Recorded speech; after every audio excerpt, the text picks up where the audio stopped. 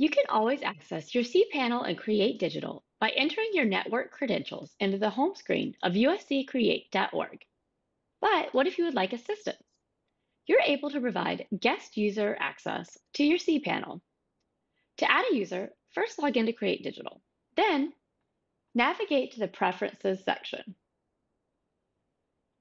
Select User Manager, then click Add User.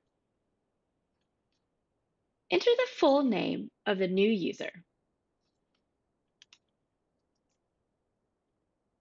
Next, assign a username. The domain field will automatically populate your primary subdomain, but you can select another subdomain if you choose to do so. Enter your contact's email address.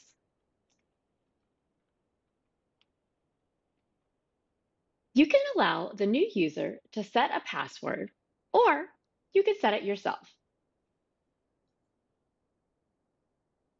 In the Services area, select whether you would like the new user to have access to FTP and web disk.